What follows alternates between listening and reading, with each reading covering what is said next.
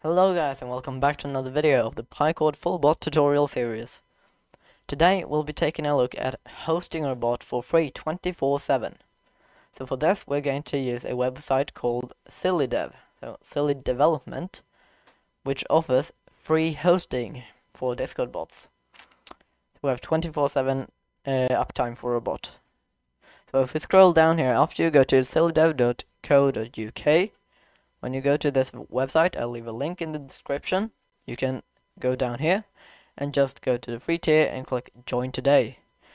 Right now I already have an account, so it just logs me in, but you can just go ahead and create an account and then log into it.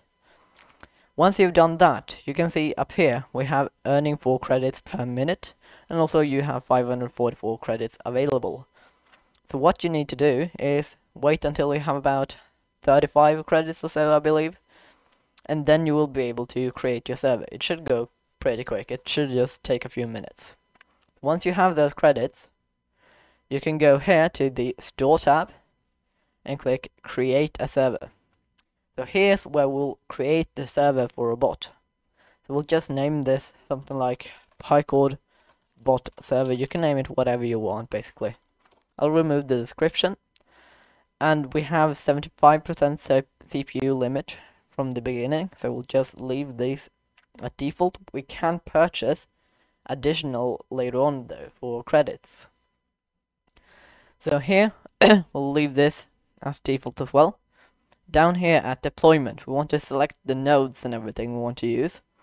So here we want to use Berry UK. You need 35 credits. Want to use that one. And for the server nest, we want to use code languages. And for the server egg, we want to use Python. Then we can just go ahead and click create, and it will create this server. So it will just run the installer for the server, and once that's done, I'll get back to that when it has finished installing. Alright, so the server has finished installing now. We have this little console here. So now, if we would go to settings, for example, we can see server name and everything. Can also delete it or reinstall it. And here we have startup. We can choose our Python version and everything. But what we want to do is upload our files for this bot. So if we go to files, we can just click upload to upload something. So what we want to do for that is just go ahead and upload. We can go ahead and just create a new directory, but first we want to upload the main.py file. We'll just go through this PyCord tutorial. I want to upload the main, can also upload the requirements, also the .env and the cogs. We'll not do the cog. We'll do these 3 files. Click open. It will upload these files. Then what we want to do is create a new directory. We'll name this cogs. And in this directory, we want to upload the files in the cogs folder here. So these 3 files. There is another way to do this. So if you have your bot in a GitHub repo already, you can just go to startup and put the branch, the repo address, your username and your access token, and it will automatically pull all the files from GitHub when you start the server. So that's a bit smoother to do if you're using GitHub.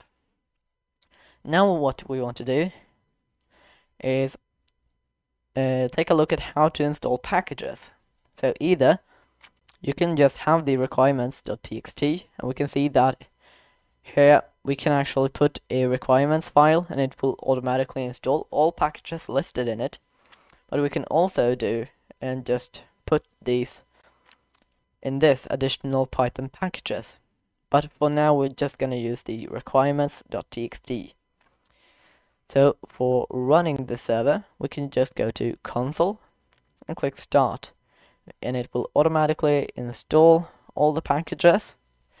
It installed python.env, we have PyCord and everything, and the bot is starting. And it logged in as the bot. What we can do now, once we're actually started this server, the bot is running, is to go to a channel in the server or bot is in and use the ping command.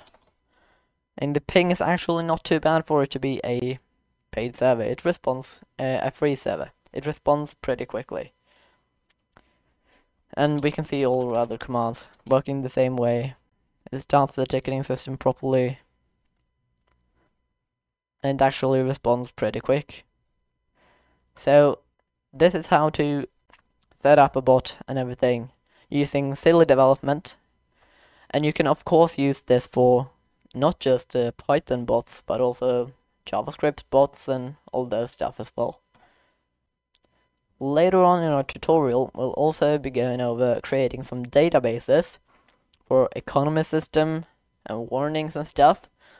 And silly development is perfect for that as well, because we have this databases tab with 3 databases for free actually. And then we can purchase additional for credits. And if you can also use this backups feature and take backups of your files here. So in case you mess something up, you can just go back and revert to this backup. If you do have the money though, it is very cheap still for the paid tier.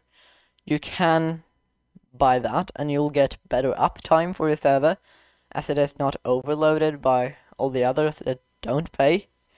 You also have higher resource options, including 175% CPU instead of 75% on the free tier. Also 4000 megabytes of RAM and 5000 of storage, which is actually really good. You'll also be able to choose different hosting options on the paid tier. You can host game servers for Minecraft as well, for example. And you get access to a paid node, increased resource limits, also better support and more server types. So if you have the money, I definitely recommend the paid tier. The uptime will be much better, but it will be good now as well on this free tier. So that's all for this video. I hope you guys enjoyed it, and in the next one we'll probably set up GitHub repo for a bot and setting up for silly dev here, so it will automatically pull from GitHub instead once we restart a bot. So thank you guys for watching. Make sure to like and subscribe if you enjoyed this tutorial, and I'll see you guys in the next video. Bye!